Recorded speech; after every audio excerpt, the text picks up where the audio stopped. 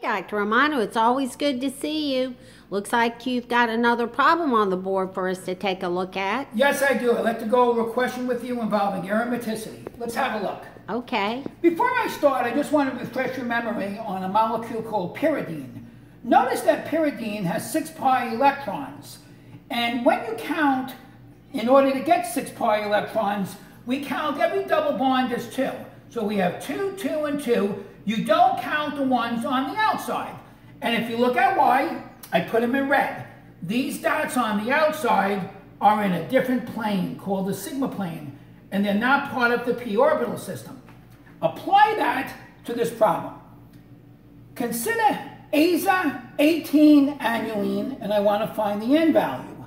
Now, in order to find the N value, what we're going to do is to see how many pi electrons we have, to see how we're going to apply Huckel's rule. So let's start here. I put it in red. Don't count the ones on the outside.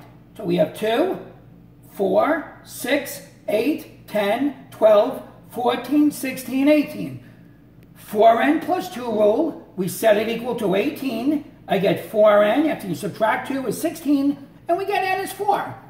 Therefore, it's a Huckel number, 18, and we note that this annuline is aromatic.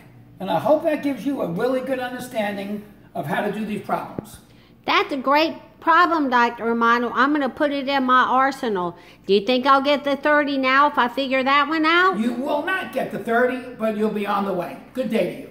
Geez, Dr. Romano, I've been thinking 30. That's what I thought I'm going to get. Well, I'm going to prove you wrong. Good day to you, sir.